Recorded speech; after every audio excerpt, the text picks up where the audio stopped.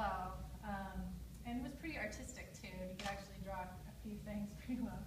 But so what I tried to do is kind of think about the intellect or the brain.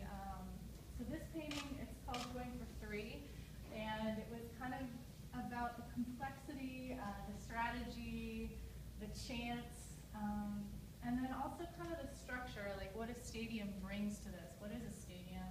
It's a container. It's a place where things happen. It's a site. So this painting kind of ended up being an emotional kind of tapestry of sorts towards all those things.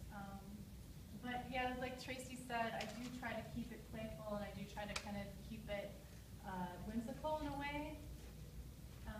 But mostly, I do think in all the paintings I did for this project, I really did try to embody my father's spirit